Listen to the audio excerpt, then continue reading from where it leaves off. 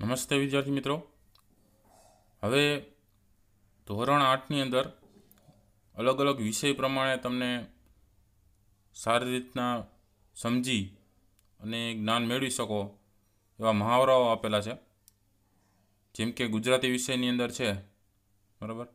લેખન વિભાગની અંદર આપણે જોઈએ છે કે સારા શબ્દ છે, શ્રુત લેખન અને અનુલેખનનો મહાવરો કરવો ખૂબ જ જરૂરી છે।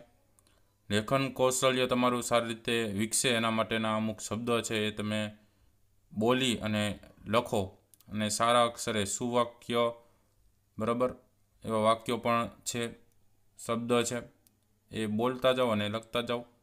જેમ કે તમે જોઈ શકો છો, આ બધા શબ્દો છે એ તમારા માટે ખૂબ જ ઉપયોગી થશે। ધોરણ 8ની અંદર આ બધા શબ્દ છે એ બોલી અને તમે લખતા જવાના છે, જેથી કરીને તમારું જે લેખન કૌશલ્ય છે એ સારી રીતના વિકાસ પામે। આ બધા શબ્દો છે એ પાકા કરતા જાજો અને સાથે સાથે લખતા પણ જાજો। હવે બીજી વાત કરીએ તો કે શબ્દો પછી કોઈ પણ વાક્ય બનતું હોય છે, શબ્દ જોડાય છે ત્યારે, તો વાક્ય છે એનું પણ તમારે અનુલેખન કરવું પડે। અનુલેખન એટલે કે સારી રીતના વાક્ય છે એ વાંચી અને વાક્યનો શબ્દ છે, એક એક શબ્દને પારખી અને તમારે એ સ્વચ્છ અક્ષરે, સારા અક્ષરે છે એ વાક્ય છે લખતા રહેવા પડે।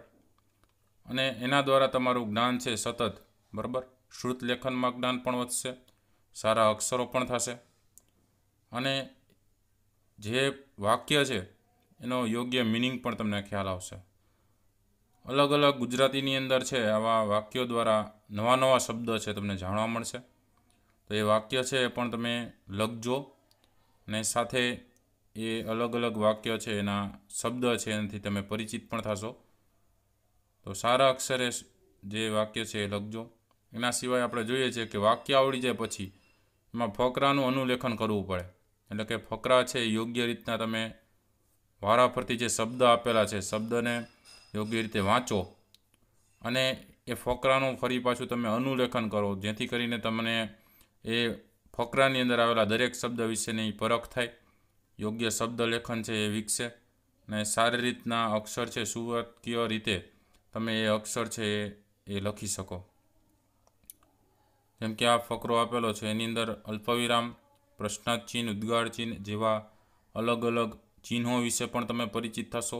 તો એ પણ પેરેગ્રાફ છે યોગ્ય રીતે, બરાબર, આખો તમે વાક્ય પરિચિત થશો પછી તમે પેરેગ્રાફ છે એ યોગ્ય રીતના સમજી શકશો અને એનું યોગ્ય રીતના લખાણ છે સારા અક્ષરમાં કરશો તો તમારું શ્રુત લેખન છે સારી રીતે વિકસે છે, જેથી કરીને તમને આગલા ધોરણની અંદર સારા અક્ષર કરવાના આની અંદરથી પ્રયત્ન તમારા શરૂ થઈ જશે। બીજું એક છે કે શબ્દોનું શ્રુત લેખન કરવાનું હોય તો ધ્યાનમાં રાખવા જેવી બાબત છે કે જે શબ્દ બોલે છે એ ધ્યાનથી કોઈ, બરાબર, યોગ્ય રીતના તમે શબ્દની પરખ કરો અને શબ્દને સાંભળી અને તમે ખાલી જગ્યામાં બીજા શબ્દો પણ લખી શકો છો। એના સિવાયના બીજા શબ્દો પણ તમારે લખવાના છે, બરાબર। અંદાજિત એકાદ પેજ જેવું છે એ તમારે બીજા શબ્દ પારખી અને એમાંથી એ શબ્દ છે એ પારખીને બીજા લખવાના છે। બીજું એ કરી શકો કે તમારા માતા પિતા કે ભાઈ બહેનના પુસ્તકમાંથી જે વાક્ય બોલેલા હોય, બરાબર, અથવા તો એની પુસ્તકની અંદરથી જે વાક્યો આપેલા છે એ બોલે છે એ ધ્યાનથી તમારે સાંભળવાના છે અને સારા અક્ષરે એને લખવાના છે, જેથી કરીને તમને એ વાક્ય બરાબર આવડે છે કે નથી આવડતા એના વિશેની તમને ખ્યાલ આવે, બરાબર। એટલે શ્રુત લેખન તમારું સારી રીતે વિકસે એવા પ્રયત્ન આપણે કરીએ છીએ। બીજું તો કે શિક્ષક દ્વારા જે કંઈ ફકરા આપેલા હોય છે એ ફકરો છે એ બોલે છે, ધ્યાનપૂર્વક તમારે સાંભળવાના છે, એવા શ્રુત લેખનના તમે ફકરા પણ તમે લખી શકો છો, બરાબર। જેની અંદર તો કે ઉદ્ગાર ચિહ્ન, પ્રશ્નાર્થ ચિહ્ન એવા બધા આવતા હોય એવા લખજો, જેથી કરીને તમને એવા સિમ્બોલ છે, બરાબર, ગુજરાતીની અંદર આવતા હોય એ બધીથી તમે પરિચિત થશો અને એ વાક્યનો અર્થ તમે સમજી શકશો। બીજું એ કે શબ્દ આપેલો એનો શબ્દની અંદર, બરાબર, એનો અર્થ નીકળતો હોય એવા વાક્ય બનાવવાના છે। આખું અર્થપૂર્ણ વાક્ય છે એ તમે બનાવો, એની અંદર આ જે શબ્દ આપેલા છે એ ધારો કે 3 શબ્દ આપેલા છે તો 3 શબ્દ એક જ વાક્યની અંદર આવી જતું હોય, બરાબર। જેમ કે આકાશ અમાસની રાત્રે તારાઓથી ચમકી ઉઠ્યું, બરાબર, આકાશ છે એ અમાસની રાતે તારાઓથી ચમકી ઉઠ્યું। આવી રીતના તમે જે શબ્દ છે એ યોગ્ય રીતે બનાવી શકો, બરાબર।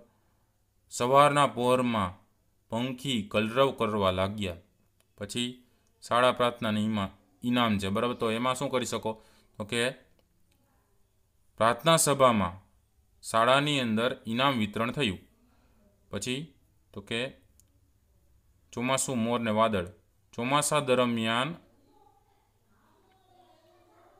મોર છે એ વાદળ જોઈને નાચી ઉઠ્યો, બરાબર. પછી આંબો, કોયલ, વગડો. વગડાની અંદર એક આંબો હતો, ત્યાં કોયલ કૂ કૂ કરતી હતી. સાયકલ, બજાર ને પતંગ. તે સાયકલ લઈને બજારમાં પતંગ લેવા ગયો. ઢોલ, ગરબા ને પૂનમ. પૂનમની રાત્રે ગરબામાં ઢોલ ખૂબ વાગ્યો. તો આવી રીતના તમે વાક્યો કોઈ પણ બનાવી શકો છો શબ્દ ઉપરથી. તે જ રીતના વાક્યનો ઉપયોગ કરીને ફકરો છે એ તમે લખી શકો, બરાબર. આવા સ્વતંત્ર લેખન તરીકેના તમે કોઈ પણ મુદ્દા લઈ શકો, બરાબર. જેમ કે મારી શાળા વિશેનો તમે વાક્ય લખવાના કહીએ તો તમે એ વાક્ય લખી શકો. પછી એક બગીચા વિશેનું વાક્ય કહીએ તો બગીચા વિશેનો સ્વતંત્ર લેખનમાં વાક્ય તમે પૂર્ણ કરી શકો, બરાબર. એવા ઘણા બધા તમે સ્વતંત્ર રીતે લેખનના અંદર વાક્ય પૂર્ણ કરી શકો. બીજું તો કે ચિત્ર જોઈને તમારે એનું વર્ણન કરવાનું કહીએ, બરાબર. ચિત્ર છે એના ઉપરથી તમને આ વાક્ય આના ઉપરથી બનાવવાના કહીએ તો તમે વાક્ય બનાવી શકો છો, બરાબર. જેથી કરીને તમે આની અંદર સારું લેખન પણ કરી શકો અને તમે ચિત્ર જોઈને એને ઓળખી પણ શકો. જેમ કે ઝાડની નીચે ઋષિમુનિ બેઠેલા છે.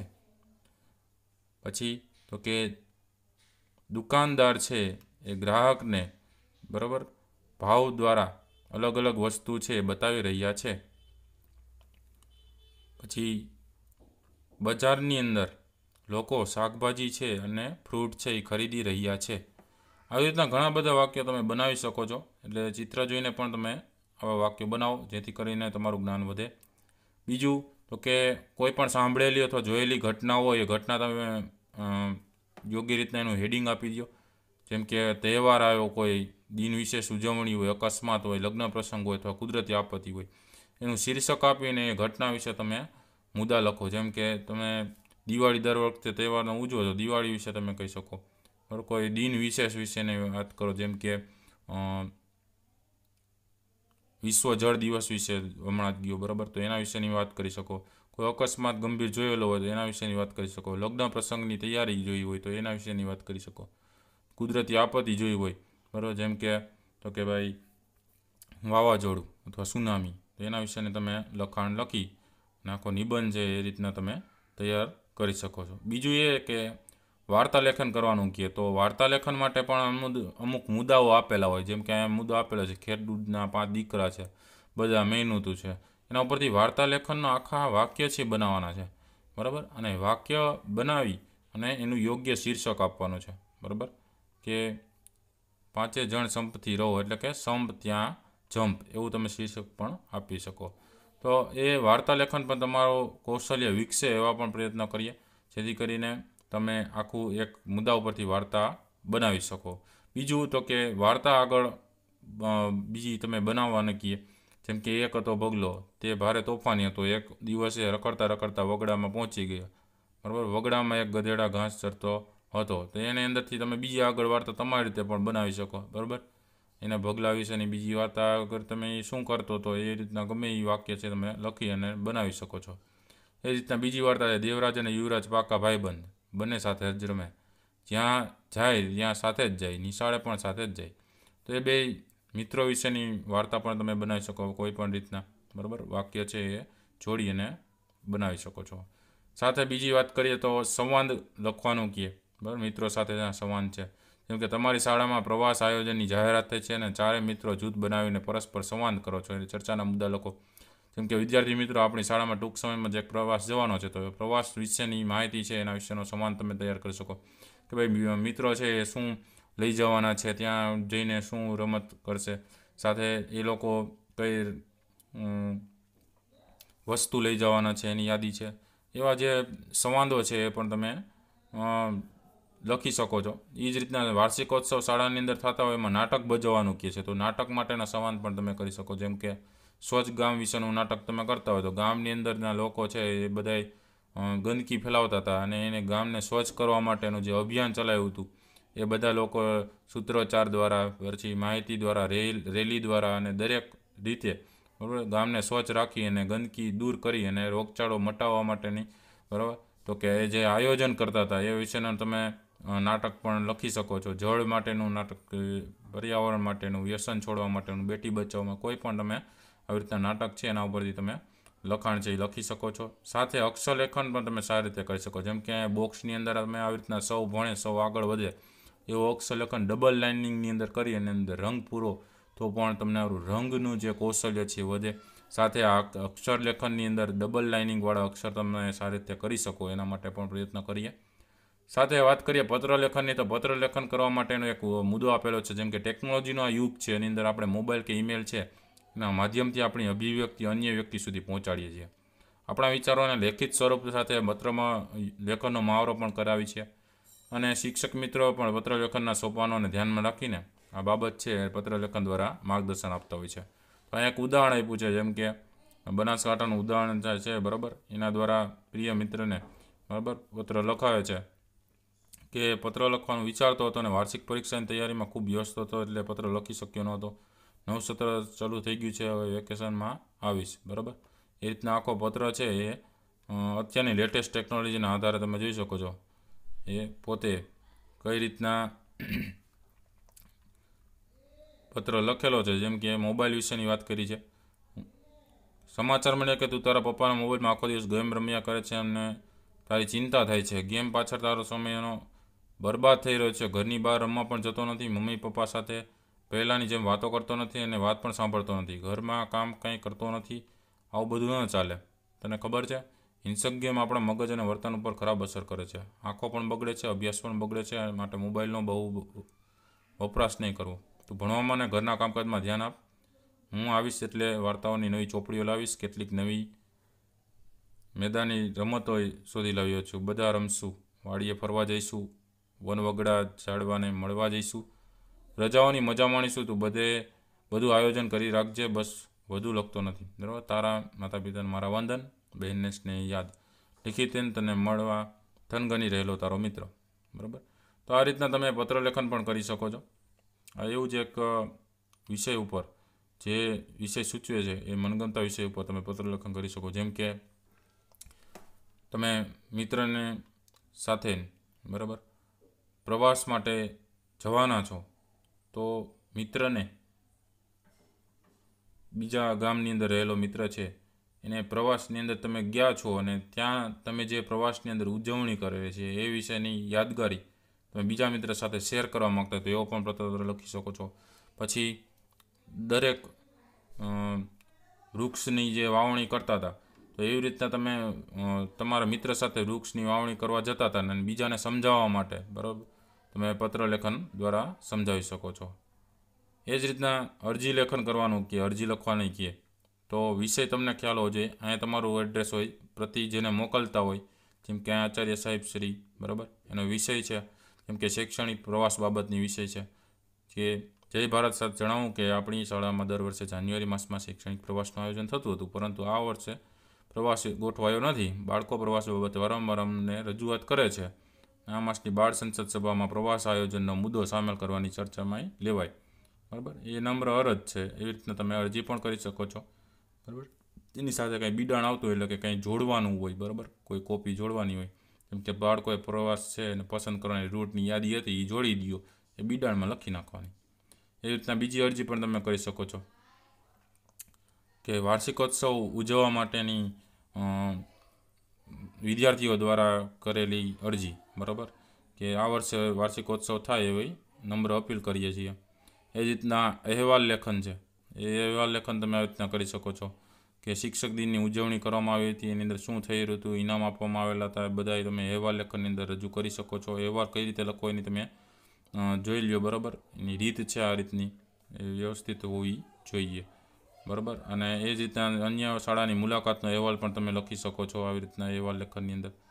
પછી પ્રેસ નોટની વાત કરીએ તો પ્રેસ નોટ લેખન છે એની અંદર પણ જેમ કે અખબારી નોંધ એકમ ભણી ગયા છો ધોરણ 7ની અંદર, એમાં એકમ અનુરૂપ પ્રેસ નોટ છે પ્રોજેક્ટ કર્યો હશે તમે. તો આવા ગામના સ્થાનિક સમાચારને લગતી પ્રેસ નોટ પણ તમે તૈયાર કરી શકો. જેમ કે તારીખ, સમાચારની હેડલાઇન જે એવી હતી અને સમાચારની વધુ જે વિગતો હતી, બધી વિગતો તમે બિડાણની અંદર જોડી દો અથવા તો લખી લો. એ જ રીતના વિષય ઉપર લેખન કરવાનું કે જો હું શાળાનો આચાર્ય હોઉં તો તમે શું કરવા માગો, એ વિષય ઉપર તમે લેખન પણ લખી શકો. એ જ રીતના અમારા વિસ્તારનો લોકમેળો, એના વિશેનો લોકમેળા વિશેની પણ માહિતી તમે લખી શકો છો. બીજી વાત કરીએ તો વિચાર વિસ્તાર લખવાનો કે જેમ કે અહીંયા આપણે છે પરિશ્રમ એ જ પારસમણી, એના વિશેનો વિચાર વિસ્તાર તમને કહે તો એનો અર્થ છે સમજી અને એના વિશેના વાક્ય છે એ લખી શકો, એમાં ઉદાહરણ આપી શકો. ચલો હવે ગુજરાતી પછી ગણિત વિષયની વાત કરીએ તો સમય સંખ્યા છે એના વિશેની વાત કરીએ. પહેલાં તો સમય આપણે શીખવા માટેના સંખ્યા જ્ઞાન હોવું જોઈએ. 4 ગાણિતિક ક્રિયાઓ, પૂર્ણાંક સંખ્યાઓ અને દશાંશ સંખ્યાઓ વિશે આપણું માર્ગદર્શન આપણું હોવું જોઈએ. સાથે સંખ્યા જ્ઞાનનું જે પુનરાવર્તન છે એ થવું જોઈએ. સંખ્યાની ઓળખ હોવી જોઈએ, સ્થાન કિંમતની ખબર હોવી જોઈએ, સંખ્યાનો વિસ્તાર, નાની મોટી સંખ્યા, ચડતો ઉતરતો ક્રમ, એના વિશેની માહિતી હોવી જોઈએ. તો સમય સંખ્યા વિશે વાત કરીએ તો સ્થાન કિંમત વિશેની વાત કરીએ. એકમ, દશક, 100, 1000, 10,000, લાખ, 10 લાખ, કરોડ. જેમ કે આ 4 અને 2 એટલે 24, 9 તો 7 ને 9, દશકમાં 7 અને 9 એકમમાં આવે. એ રીતના અહીંથી શબ્દ લખવાના અને આમાંથી આંકડા છે એ દર્શાવવાના છે. બરાબર છે. જેમ કે 65,432 છે અહીં લખવાનું શબ્દમાં, અને અહીંયા આંકડા શબ્દ આપ્યા એમાંથી અહીંયા આંકડા લખવાના. 50,505 તો 50,000નો 5 0 અને 505નો 505 505 એમ. એ રીતના બધા આંકડા છે એ આપેલા છે, એના શબ્દ લખવાના, શબ્દ છે એના આંકડામાં રૂપાંતર કરવાનું થશે. બરાબર. ચલો હવે સમય સંખ્યા માટેનું આપણે જ્ઞાન બીજું જોઈએ તો સૌથી નાની સંખ્યા કઈ છે આની અંદરથી એ જોવાની, અને સૌથી મોટી સંખ્યા કઈ છે. જેમ કે અહીંયા સૌથી નાની સંખ્યા 4માંથી 3 અને સૌથી મોટી સંખ્યા 7 છે. બરાબર. એ જ રીતના અહીંયા જોવાની છે નાની મોટી સંખ્યા. સ્થાન કિંમત ગણવાની કહે તો 3 છે અહીંયા એ દશકના સ્થાને છે એટલે સ્થાન કિંમત 30 થશે. અહીંયા 2 છે એ હજારના સ્થાને છે એટલે 2000 થશે. 6 છે એ 100ના સ્થાને છે એટલે 600 થશે. આ લાખના સ્થાને છે એટલે 5 લાખ થશે. આ હજારના સ્થાને છે પણ અહીં 0 છે એટલે 0ની સ્થાન કિંમત 0 જ થશે. બરાબર. 10,000 છે સ્થાન કિંમતમાં, અંક છે 0 છે એટલે 0. પછી અહીંયા તમે જોઈ શકો છો કે 2 કરોડ. બરાબર.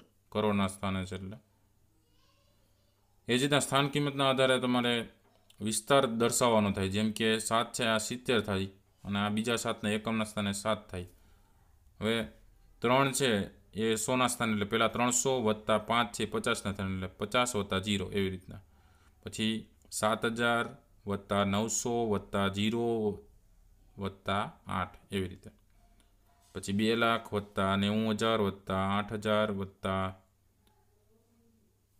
300 વત્તા 50 વત્તા 7 એવી રીતના અલગ જ પાડી દેવાના. બરાબર. સ્થાન કિંમતના આધારે વિસ્તાર કરી દેવાનો. આમાંથી ચડતા ક્રમમાં નાની સંખ્યા પહેલાં આવે. જેમ કે આ પહેલાં સંખ્યા આવે. બરાબર. પછી આ સંખ્યા આવશે, પછી આ સંખ્યા, પછી આ સંખ્યા, એ રીતના ચડતા ક્રમમાં ગોઠવવાની થાય બધી જે સંખ્યા આપણી એવડી આવી એમાં.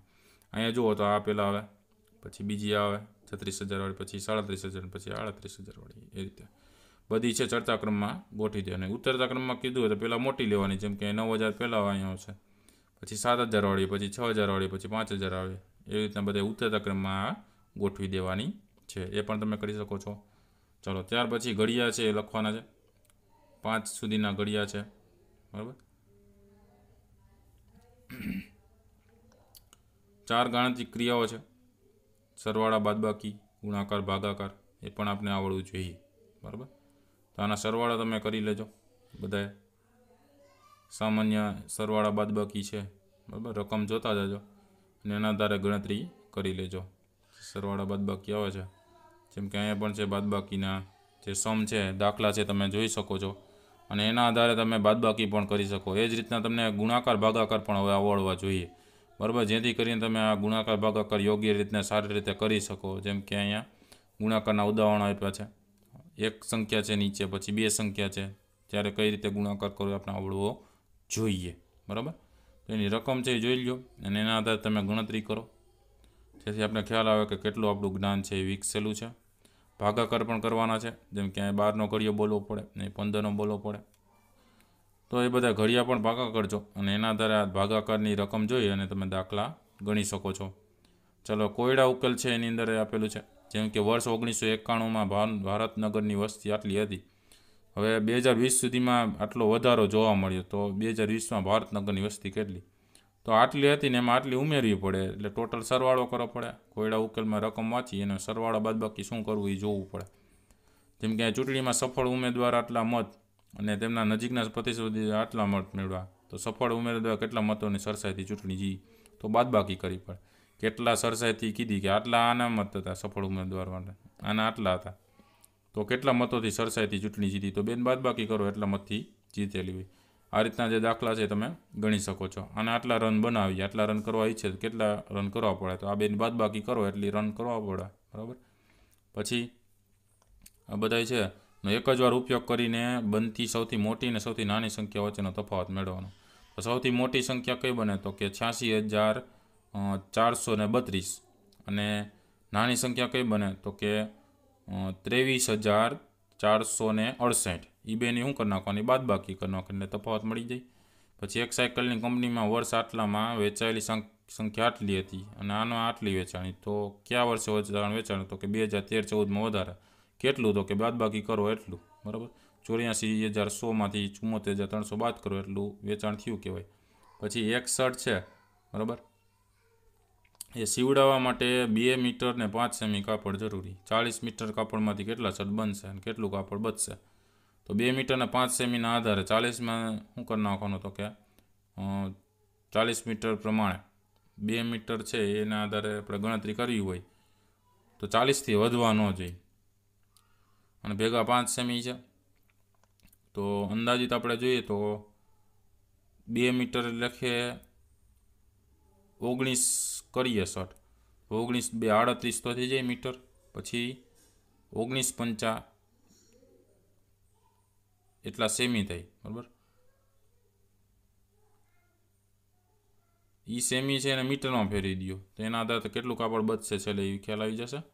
એ જ રીતના એક મશીન છે એ એક દિવસમાં સરેરાશ આટલા સ્ક્રૂનું ઉત્પાદન કરે છે. મશીન એક પણ દિવસ બંધ ન હોય તો જાન્યુઆરી 2016માં કેટલા સ્ક્રૂનું ઉત્પાદન થાય, આટલું ઉત્પાદન કર્યું છે, બરાબર, એક દિવસમાં. હવે જાન્યુઆરીમાં 31 દિવસ, તો આને ગુણ્યા 31 કરવાનું, એટલું ઉત્પાદન થાય. બુક સ્ટોરમાં ફેબ્રુઆરી માસના પ્રથમ સપ્તાહમાં આટલા રૂપિયાના વેચાણ, બીજા સપ્તાહમાં આટલા વેચાણ હતા. 2 અઠવાડિયાને મળીને કુલ વેચાણ બેનો સરવાળો. કેમાં વધારે હતું, તો બીજા સપ્તાહમાં વધારે હતું. કેટલું, તો કે આ બેની બાદબાકી કરીએ એટલું, બરાબર. પછી એક પાત્રમાં 5 લીટરના 500 મિલીલીટર છે દહીં છે. 25 મિલીલીટરની ક્ષમતાવાળા કેટલા કપ ભરી શકાય, તો 25 વાળા છે તો આને પહેલા મિલીલીટરમાં ટોટલ ફેરવી દેવાના, એના ભાગ્યા 25 કરવાના, એટલા કપ ભરી શકાય. આવી રીતના બધા દાખલા છે, સિમ્પલ છે, બરાબર. તમે ગણી શકો છો યોગ્ય રીતના રકમ વાંચી અને બધા દાખલા છે એ જોઈ લેજો, જેથી તમારું જે પાયાનું જ્ઞાન છે મજબૂત થશે અને કઈ રીતે ગણવા એની રીત પણ ખ્યાલ આવશે. આ કોયડા છે ઉકેલી લેજો બધાય, બરાબર. ચલો, પછી ગ્રેટર દેન લેસ દેન, ના કરતાં મોટું નાનું. 0 કરતાં -8 છે એ નાનો છે, કારણ કે માઇનસવાળી ઋણ સંખ્યા કહેવાય, એટલે ગ્રેટર દેન આમાં આવશે, આ બાજુ આવી રીતના નિશાની આ આવશે, બરાબર. 0 ગ્રેટર દેન, તો આ સરખામણી દ્વારા આપણે ખ્યાલ આવે, જેમ કે અહીંયા 8 છે એ મોટો છે તો આ નિશાની આવે, આ બાજુની આમ, બરાબર. આવી નિશાનીની સરખામણી પણ આપણે આવડવી જોઈએ. પછી પૂર્ણાંકોનો સરવાળો પ્લસ માઇનસ સાથેનો, જેમ કે 9 + -10 છે, તો કાઉન્સ છે ખોલી નાખવાનો, પ્લસ માઇનસ માઇનસ થઈ જાય એટલે 9માંથી 10 જાય તો -1 વધે. એવી રીતના શું કરવું, જેમ કે ત્રણેય નિશાની સરખી હોય તો ત્રણેયનો સરવાળો 3 4 ને 5, 5 ને 4 9, 10 11 12, તો -12 થાય સરવાળો. આ રીતના પૂર્ણાંકોનો સરવાળો પણ આવડવો જોઈએ, બરાબર. ચલો, આ રકમ ખાલી જોઈ લો, એના આધારે તમે પૂર્ણાંકોનો સરવાળો કરી લેજો. એ જ રીતના પૂર્ણાંકોની બાદબાકી કરવાની છે, જેમ કે માઇનસ માઇનસ પ્લસ થઈ જાય, 45 + 10 એટલે 55 થઈ જાય સીધા. અહીંયા માઇનસ માઇનસ 10 પ્લસ થઈ જાય એટલે અહીંયા 82 ને 90નો સરવાળો કરવાનો, બરાબર, એટલે 172. એ જ રીતના અહીંયા કરવાનો છે, માઇનસ માઇનસ પ્લસ થઈ જાય અંદરની બાજુએ. રકમ પ્રમાણે તમે ગણી શકો છો। યોગ્ય નિયમનો ઉપયોગ કરીને ગણતરી કરવાની પૂર્ણાંકોના ગુણધર્મો ઉપરથી, જેમ કે 23 × 30, પછી અહીંયા 2ની ગુણાકાર થાય પછી ત્રીજાનો ગુણાકાર એને કરવાનો પૂર્ણાંકોના ગુણધર્મો ઉપરથી। રેડી? તો આ રીતના તમે કરી શકો છો ગુણાકાર પણ। જ્યાં ગુણાકાર કર્યો એના બેનો સરવાળો કરી નાખવાનો। પછી અપૂર્ણાંક અને દશાંશ સંખ્યા ઉપરથી, બરાબર, એના અંદર લસા છે એનો તમને ખ્યાલ આવશે। અપૂર્ણાંકોનું જ્ઞાન વધશે। ખાલી જગ્યા પૂરવાની કીધી, જેમ કે 15 સરખા ભાગમાંથી 7 ભાગ એટલે કેટલા? 15 સરખા ભાગ છે, એના 7 ભાગ એટલે કેટલા થાય? તો કે 7/15 એ અપૂર્ણાંકમાં લખાણ, બરાબર। એ જ રીતના 5 મહિના એટલે વર્ષનો ખાલી જગ્યા ભાગ કહેવાય। તો 5 મહિના એટલે વર્ષના કેટલા ભાગ હોય? તો કે વર્ષના 12 મહિના હોય, તો 5/12 ભાગ થયો એટલે 5 ઉપર અંશમાં આવે, છેદમાં 12 આવે, નીચે છેદમાં। એ રીતના તમે લખી શકો છો, બરાબર, કેટલામો ભાગ થાય એ અપૂર્ણાંક કહેવાય। શબ્દોમાં લખવાનું કીધું તો આનો 4.7 એવું શબ્દમાં લખી શકો, બરાબર। 4 પૂર્ણાંક 0.7 છે એના દ્વારા તમે શબ્દમાં લખી શકો। સ્થાન કિંમત ઉપરથી તમે લખી શકો। અહીંયા પૂર્ણાંક લખો 2 પૂર્ણાંક 3 પંચમાંશ એમ લખી શકો। લીટી દોરેલ અંકની સ્થાન કિંમત લખવાની કહે તો અહીંયા પોઈન્ટ પછીનો જે આંકડો છે એની અંદર અંકની સ્થાન કિંમત તમે લખવાની કહે તો પોઈન્ટ પછી, બરાબર, અહીં જે છે એ આવશે। પોઈન્ટ પછીનો એક સ્થાન કિંમતનો અંક આવતો હોય એ આવે। અપૂર્ણાંકનો શુદ્ધ અપૂર્ણાંક ને અશુદ્ધ અપૂર્ણાંકને મિશ્ર અપૂર્ણાંકમાં પુનરાવર્તન કરવાનું। તમને ખ્યાલ છે એ પ્રમાણે શુદ્ધ અપૂર્ણાંક છે એની અંદર તો કે જે ભાગ છે એ ઉપર નીચેથી કટ થઈ જતો, આ બધા મિશ્ર અપૂર્ણાંક છે। અંશ મોટો છે, છેદ મોટો છે, એના ઉપરથી આપણે કહી શકીએ, બરાબર, શુદ્ધ અપૂર્ણાંક છે, અશુદ્ધ અપૂર્ણાંક છે। અને બીજું મિશ્ર અપૂર્ણાંકમાં ભેગું આવી રીતના આવતા હોય, બધા મિશ્ર અપૂર્ણાંકમાં આવશે, તો એ પણ કરી શકો। બીજું સમ અપૂર્ણાંક છે એ લખવાના કીધા। આના સમ અપૂર્ણાંક તમે લખો 1/2, તો ઉપર નીચે 2 વડે ગુણો તો 2/4, એ જ રીતના 3 વડે ગુણો તો 3/6, એ બધા કેવા કહેવાય? સમ અપૂર્ણાંક કહેવાય, એમ એના જેવા જ છે। ચડતા ક્રમમાં કહીએ તો સૌથી નાનામાં નાની સંખ્યા પહેલાં, પછી એનાથી મોટી સંખ્યા, પછી એનાથી મોટી, પછી સૌથી મોટી, બરાબર। પછી ઉલટા ક્રમમાં કહીએ તો એમાં આનો ભાગાકાર પ્રમાણે મોટી સંખ્યા છે પહેલાં, પછી નાની, પછી એનાથી નાની, બરાબર। ચાલો, ત્યાર પછી આમાંથી મોટો કયો છે અને નાનો કયો છે એના આધારે નાની જે સંખ્યા હોય, જેમ કે 1/2 એટલે 0.5, આ 1/5 એટલે 0.2, તો 0.2 છે એના કરતાં 0.5 મોટું કહેવાય તો અહીંયા ગ્રેટર ધેન આવે। એવી રીતના તમે પૂર્ણાંકને પૂર્ણાંકમાં ફેરવી, બરાબર, પોઈન્ટની અંદર ફેરવીને તમે જોઈ લેવાનું કયો મોટો છે કયો નાનો છે। સમય સંખ્યાને અતિ સંક્ષિપ્ત રૂપ કીધું। સમય સંખ્યાના આધારે તમારે નાનામાં નાનું રૂપ કરવાનું કહે તો પણ તમે કરી શકો જોઈએ, જેમ કે -8/10 છે તો એને કઈ રીતે ફેરવી શકો? તો છેદ ઉડાડી દેવાનો, જેમ કે 2 5 10 અને 2 4 8, તો -4/5, બરાબર। હજી પોઈન્ટમાં ફેરવો હોય તો 4/5 કરીને પોઈન્ટમાં લખી નાખવાનો। ચલો, સરવાળા કીધે છે કરવાના, તો આનો લસા લેવો પડે। 2 અને 6નો લસા 6 આવશે, અહીંયા 3 વડે ગુણાશે એટલે 3 + 5 એટલે 5 ને 3 8, 8/6 એટલે કેટલા થશે? 4/3, બરાબર। એ રીતના તમને જવાબ મળે। આ બધા દાખલા છે પૂર્ણાંક અપૂર્ણાંક ફેરવી શકો તમે, એનો લસા લેવો પડશે। પોઈન્ટવાળા હોય સરવાળા તો પોઈન્ટની નીચે પોઈન્ટ રાખવાનો, એ ખ્યાલ છે, બરાબર। પછી બાદબાકી કરવાની કહીએ તો એ રીતના બાદબાકી કરવાની થશે। આમાં લસા લેવો પડે, અહીં 15 લસા થશે, 5 તેરી 15 થઈ છે એટલે અહીંયા 3 વડે ગુણાશે, અહીંયા તો 15 છે જ, એટલે અહીંયા 3 2 6, 6માંથી 4 જાય તો 2/15 એવો જવાબ આવશે। આ રીતના બાદબાકી છે એ પણ તમે જોઈ લેજો, બરાબર, કઈ રીતે કરવી બાદબાકી, એના આધારે પણ તમે ગણતરી કરી શકો છો। ગુણાકાર કરવાના કહીએ તો અહીંયા ગુણાકારની અંદર છેદ ઉઠતા હોય ઉડાડી દેવાના, 5 તેરી 15, પછી 3 2 6, 2/3 વધશે। એ રીતના આના પણ ગુણાકાર તમે સિમ્પલ કરી શકો છો, બરાબર। આ રકમ છે એ તમે જોઈ લેજો। પોઈન્ટની અંદર હોય તો આ પોઈન્ટ નીકળી જાય, 10 છે એટલે એક જ પોઈન્ટ છે ને પોઈન્ટ પછીનો આંકડો, તો 31 સીધો જવાબ કરી દેવાનો, બરાબર। અહીંયા પોઈન્ટ પછી એક આંકડો એટલે 818 થાય, પછી ગુણ્યા 10 થાય એટલે 8180 થઈ જાય સીધા. પછી 48 ને 12નો ગુણાકાર કરીને પછી પોઈન્ટ લગાડી દેવાનો, એ રીતે કરવાનું અહીંયા. બરાબર. ભાગાકાર પણ કરી શકો છો. આ ભાગાકારને ગુણાકાર નિશાનમાં ફેરવવો હોય તો અહીંયા શું થઈ જાય 2/5 ગુણ્યા 25/4, એવી રીતના સીધું કરી નાખવાનું ભાગાકાર કરવો હોય ત્યારે. ગુણાકારમાં ફેરવીને છેદ ઉડતા હોય ફેરવી નાખવાના અને છેદ ઉડાડી દેવાના, એટલે એનો અપૂર્ણાંક જે આવતો હોય છેલ્લે એ પૂર્ણાંક અપૂર્ણાંક જવાબ જે આવતો હોય તમને મળી જાય ભાગાકારની અંદર. બરાબર. અને અહીંયા પોઈન્ટ કાઢવો હોય તો ભાંગા અહીંયા 100 કરી નાખવાના. બરાબર. 2 પછી છે એટલે 1 પછી પોઈન્ટ હોય તો ભાંગા 10 કરી દેવાના, એટલે તમે ગુણાકારમાં ફેરવી અને ભાંગા 100 કે ભાંગા 10 કરીને સરળતાથી તમે ભાગાકાર કરી શકો, એનો જવાબ આવી જાય. પછી એ રીતના દાખલા આપેલા છે, પૂર્ણાંક અપૂર્ણાંક છે, એના આધારે તમે એનું કેટલું અનાજ ખરીદેલું છે એ તમારે ગણતરી કરવાની છે. તો પૂર્ણાંકને પૂર્ણાંકમાં ફેરવી નાખવાનું, પછી ટોટલ કરી દેવાનું.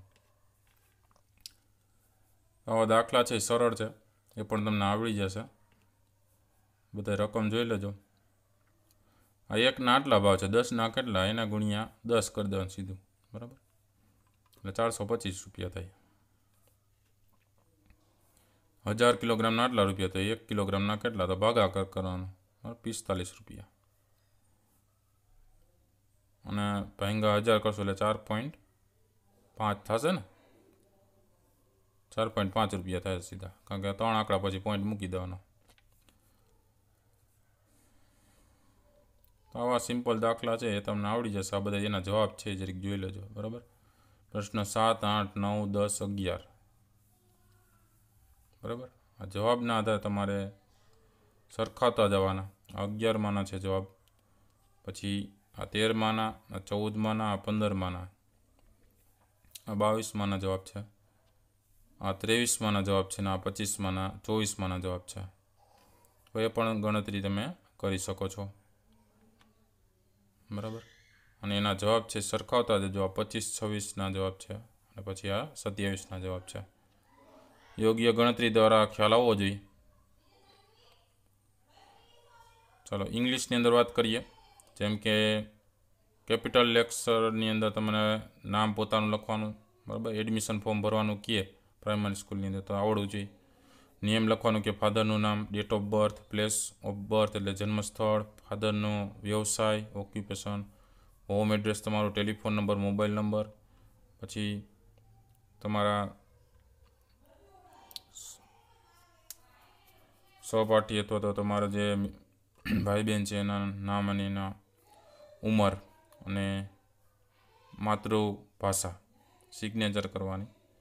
બરાબર. ચાલો એ જ રીતના વર્ડ ગેમ્સ છે, લેંગ્વેજ ગેમ્સની આધારે શબ્દ ભંડોળની અભિવૃદ્ધિ થાય એનો ઉપયોગ કરતા જાય. આલ્ફાબેટિકલ ઓર્ડરની અંદર કઈ રીતે ગોઠવવા. બરાબર. એટલે પહેલાં ABCD પ્રમાણે ગોઠવવાના કહે એ. બરાબર. આ દરેકને ABCD પ્રમાણે ગોઠવો. જે પહેલાં આવતો એ પહેલાં લખો, પછી બીજો લખો, એવી રીતના લખવાના થાય. આની અંદર તમે રફ કાર્ય પણ કરી શકો, ABCD કઈ રીતે લખવું. બરાબર. 4 લાઇનની અંદર આપણે લખતા હોય એ રીતે. પછી આમાંથી શબ્દ છે એ જે મેળા છે એ કઈ જગ્યાએ છે એની ફરતે આ રીતના રાઉન્ડ કરવાનું, ચોરસ કરવાનું છે. આ શબ્દની અંદર યોગ્ય રેડ છે તો રેડ કઈ જગ્યાએ જોવા મળે છે. બરાબર. આ શબ્દ લેખન દ્વારા તમને ખ્યાલ આવશે કે કઈ બાજુ રેડ થાય, તો કે અહીંયા RED, અહીંથી આમ ચોરસ કરી દેવાનું, આમ બરાબર રાઉન્ડ કરી દેવાનું. પછી બાળકો શુદ્ધ ઉચ્ચારણ કરી શકે એ પ્રમાણે શિક્ષકે એકવાર ઓરલ રીડિંગ પણ કરવાનું છે. બરાબર. જેમ કે ચેસ માટે CH લખ્યો છે, એવી રીતના સાઇન માટે SH. રેડી. એ કોષ્ટકની અંદર જે આવતા હોય એને લખતા લખવાના થશે શબ્દ. તો આ તો અત્યાર સુધીના બધા મહાવરા. બરાબર. જે મહાવરા તમે કરશો તે આગલા ધોરણની અંદર ખૂબ જ પાયો મજબૂત થશે. અને મહાવરા કરવા જ જોઈએ, જેથી કરીને વધારે જાણકારી મળે, તમારું વધારે જ્ઞાન વધે. તો આ વિડીયોઝ છે એવા દરેક વિડીયોઝ તમે જોતા રહેજો. ઘણા બધા મહાવરા આવશે બીજા. અને વિડીયો ગમે તો લાઇક કરજો, કોમેન્ટ કરજો, શેર કરજો, જેથી કરીને બીજા વિડીયો દ્વારા દરેક વિદ્યાર્થી પોતાનું જ્ઞાન વધારે મેળવી શકે. બીજા મિત્રોને પણ શેર કરજો, જેથી કરીને એ લોકો પણ જાણે અને જ્ઞાન વધે. એવા પણ પ્રયાસો કરતા રહીએ છીએ. તો જોતા રહેજો વિડીયો, સબસ્ક્રાઈબ કરવાનું ન ભૂલતા, જેથી કરીને આવા વિડીયોઝની જાણકારી મળતી રહે. Thank you very much.